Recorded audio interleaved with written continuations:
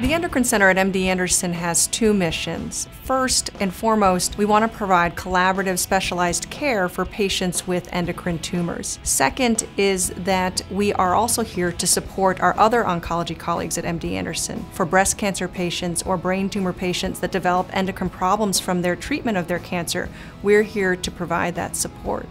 At MD Anderson, we care for over 100,000 patient visits. Each one has to be cared for on an individual level. The patient experience is very important to us. To cure cancer, we need benefits of expertise across many different specialties. We see patients with thyroid cancer, parathyroid tumors, pituitary tumors and cancer, and adrenal tumors. We're one of the nation's few comprehensive programs dedicated to endocrine tumor care. Genetic expertise in endocrine is a rare thing, simply because these endocrine disorders are not as common. We have created a multiple endocrine neoplasia clinic. It's a multidisciplinary clinic. It brings in endocrinologists and surgeons and medical oncologists. We bring in our social workers and our very important genetic counselors to help with all of the different needs that these families have. At Anderson, we have dedicated clinicians that are interested in adrenal disease.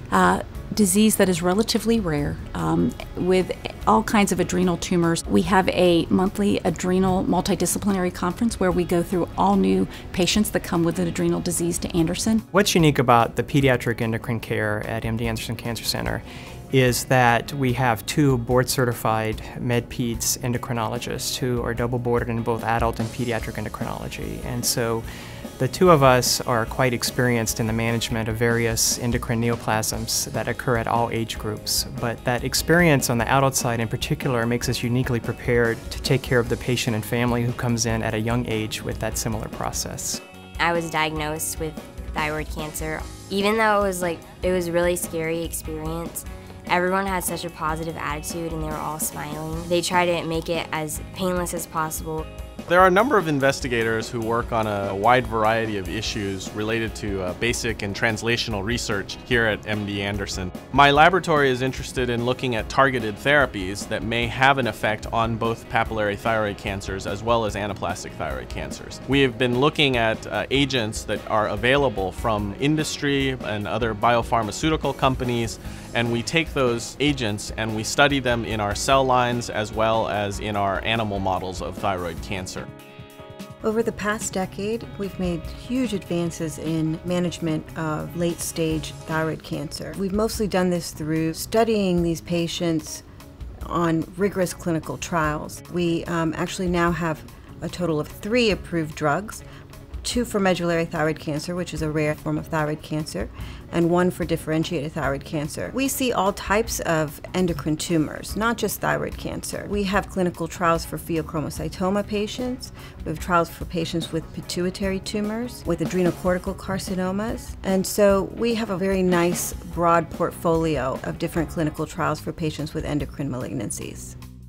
The surgeons at the Endocrine Center are represented by both the Department of Head and Neck Surgery and the Department of Surgical Endocrinology. These surgeons really have a vast amount of experience in really the broad array of surgery, including benign as well as malignant disease. The head and neck surgeons operate only on the cervical area, operating on patients that have diseases of the thyroid and parathyroid glands. The general endocrine surgeons treat those diseases, but also treat diseases of the visceral cavity, meaning pancreatic, adrenal, and the like. And the surgeons are extensively trained.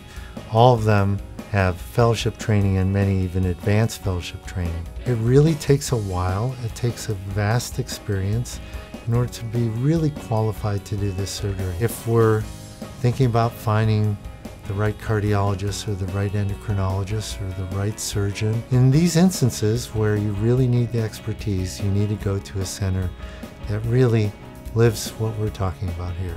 The educational program that we have at MD Anderson through our endocrine neoplasia department has been long-standing with Baylor College of Medicine. In 2012, we established the first of its kind one-year training program called the Oncologic Endocrinology Fellowship Program. There's no other program like it in the country. At our institution, they get a very intense, wide exposure to these patients, and they feel like they get a very robust experience.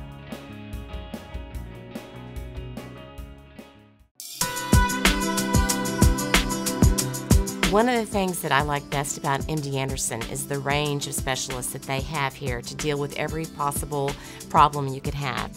Not only do we have the surgeon and the endocrinologist and the support staff co-located in one facility, but in addition, we want to continue to push the envelope and look for cutting-edge treatments and technologies that can help our patients live longer with better quality of life.